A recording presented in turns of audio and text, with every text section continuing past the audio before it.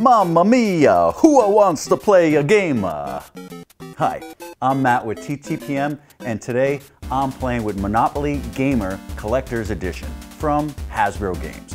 Monopoly Gamer is for 2 to 4 players ages 8 and up. At first glance, Monopoly Gamer may come off as a mere licensed version of Monopoly with a Super Mario theme, but it's much more than that. The game comes with a game board, instructions, 5 stickers, 2 dice, 90 coins, 33 cards, and 5 character tokens, including Mario, Donkey Kong, Princess Peach, Yoshi, and Bowser. The game board is clearly a Monopoly board with many of the same classic spaces with a twist. The board still has property spaces, but instead of Marvin Gardens and St. James Place, you can buy the Painted Swampland and Rock Candy Mines. The players move around the board with 2 dice. One is a classic die numbered 1 through 6, and the other is a power-up die. The power-up die activates your character's abilities, allowing you bonus moves on each turn. And instead of money, players collect what else? Golden coins. When you land on or pass go, it's time to fight a boss. There are 8 bosses in total, including 7 Koopalings and the final and most dangerous boss, Bowser Jr. Roll to fight a boss, and a win earns you coins, properties, and other delights. Additional game spaces include a superstar, which activates your character's powers, a coin block for additional coins, a thwomp, which causes you to lose coins, and my favorite, the warp pipe, which quickly moves you from one pipe to another.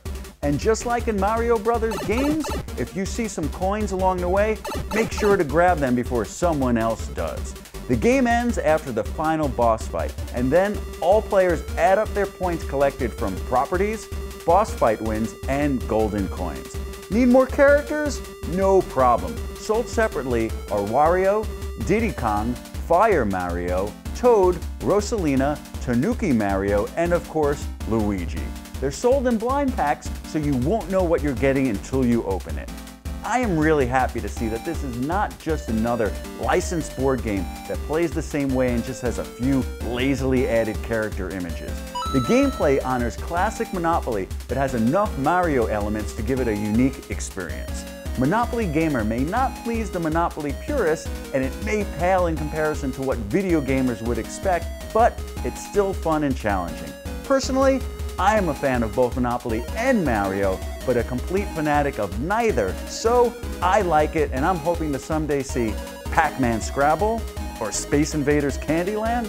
But until then, you'll find me rolling dice and collecting coins.